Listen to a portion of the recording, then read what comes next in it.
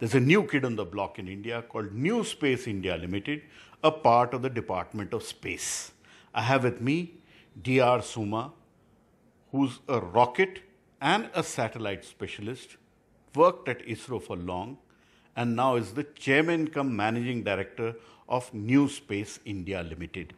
Suma, when did New Space India Limited form, and how soon did you start commercial activity?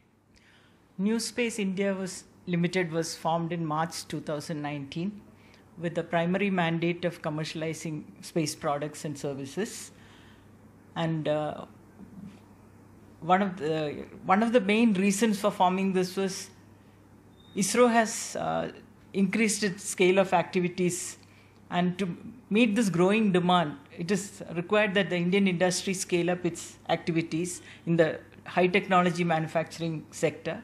And as on today, we have signed about 10 agreements, in which 3 of them are for dedicated launch vehicle missions. Meaning dedicated, meaning a full vehicle which has been contracted by a customer where India would be earning money? Exactly.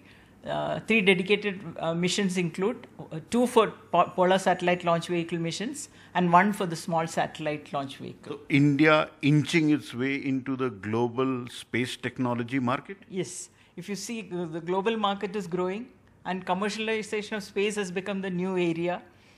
And if you see, it's about the global space economies are about 360 billion. And India can surely expect to win a sizable share of this market. And I think NCL will be able to do this.